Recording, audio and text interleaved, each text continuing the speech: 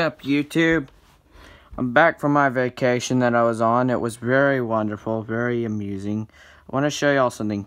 I came back, I have on Mac updates on, but look at this. They changed the whole Skype layout now, like Zoe the bot I can select. Oh crap. Yeah, we'll select Zoe. Here we'll just show one of these groups. My friend Adriano. So that's what it shows. It doesn't show y'all anymore. It doesn't show like backgrounds or anything, but it just shows this. So now Skype officially works on the iPad in iOS 12.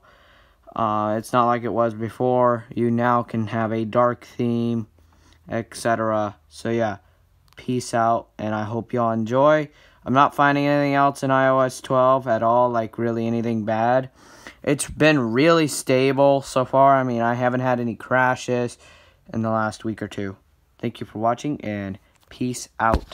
More videos coming soon. Also a reminder, iOS 11.4.1 is out too.